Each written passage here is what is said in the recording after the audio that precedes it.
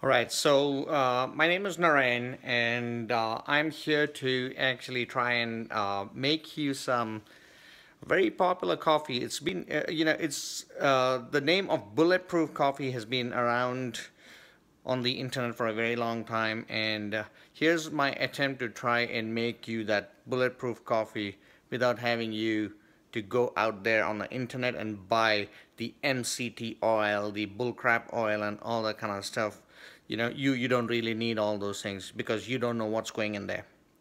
So to make the bulletproof coffee, there are some ingredients you would need, and I will tell you how to get those ingredients and at the least expensive way.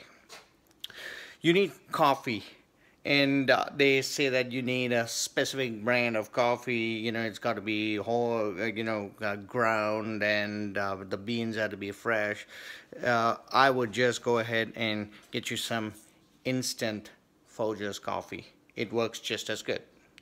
The second thing they say is you need ghee.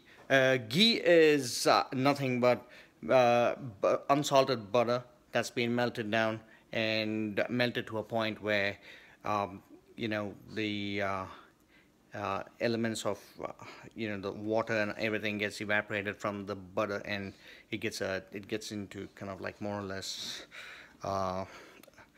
yellowish color, creamy item like this.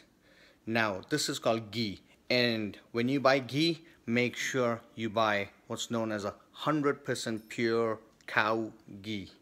Okay. The third thing they say you need is coconut oil. I got this from Publix. I just made sure that this was organic coconut oil, virgin, organic, 100% organic coconut oil. There you go. That's your MCT or brain food or whatever they call it. And to add flavor to that, I just went and got myself some pure honey. This is pure honey, and if you can get this honey from your local market, from somewhere within 2 miles of where you live or within 5 miles of where you live, it also acts as an anti-allergy product, because basically all your allergies are coming from the flowers due to pollination, and the bees that pollinate in your area are going to actually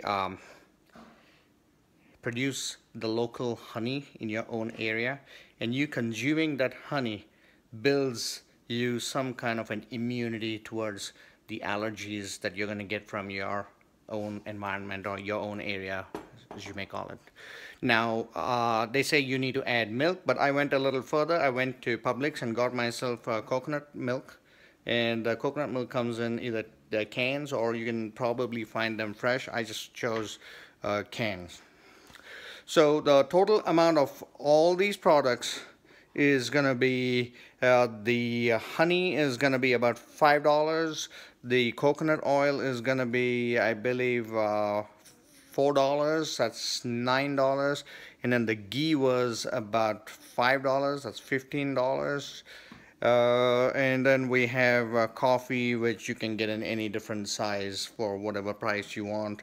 I believe even ground coffee works, whatever coffee you make works.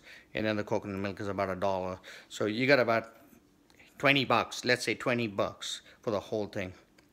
But this 20 bucks is gonna last you for about 8 or 10 cups of coffee. And I'm gonna show you how I'm gonna make this in a second. So let's go ahead and show you how I'm gonna make this. I would need to flip the camera around, and if it doesn't work, then we're gonna start off again. Thank you.